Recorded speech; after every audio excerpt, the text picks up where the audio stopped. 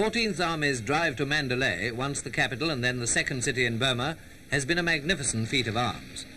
Incidentally, of course, their victorious advance continues to free large numbers of Burmese people, some of whom are here seen coming through our lines from the battle area.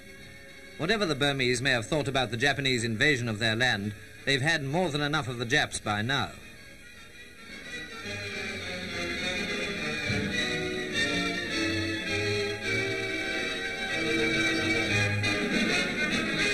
Evidence of what it means to be ruled by the Japs was all too clear in one village where 3 men showed the marks of the tortures they had undergone.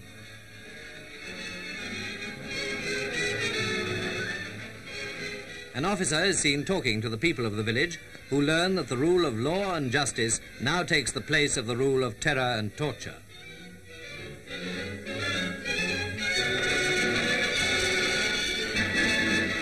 The villagers understand and, in their impassive way, applaud the news.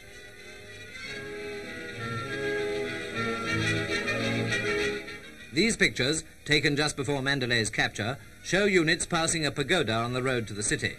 They also show the troops enjoying a Burmese entertainment in between battles, so to speak.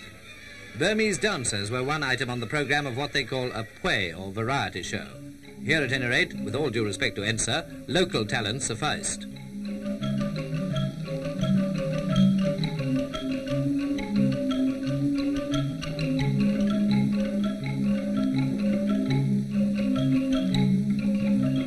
Burmese boxing proved equally popular.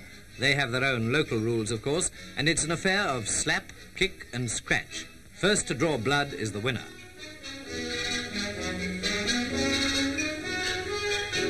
A Burmese champion presently challenged all comers. He was taken on by an Indian havildar from the Punjab, who in a short, sharp bout made the champ's nose bleed and won the battle.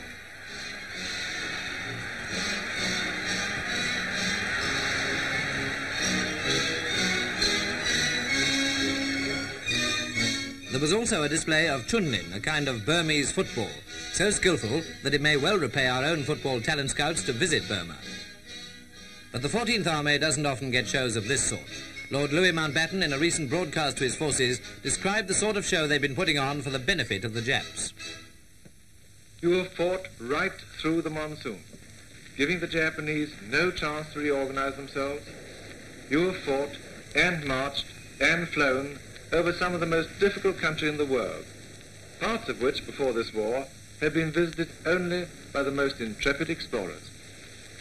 The recent crossing of the Irrawaddy alone, at points where it is 6 times as wide as the Thames at Waterloo Bridge, is an epic achievement, and it is only one of many.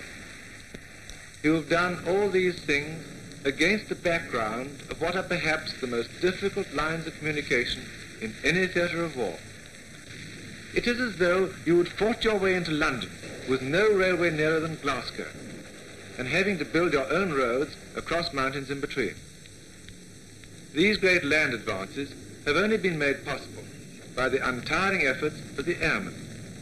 They have not only beaten the enemy in the air, affording almost complete immunity from air attack, and blasted his strong points on the ground, but they have evacuated the sick and the wounded, and have kept up supplies from the railroad bases to spearheads thrust against the enemy. To all of you, in every arm and every service, British, American, Indian, African and Chinese, I send my grateful thanks.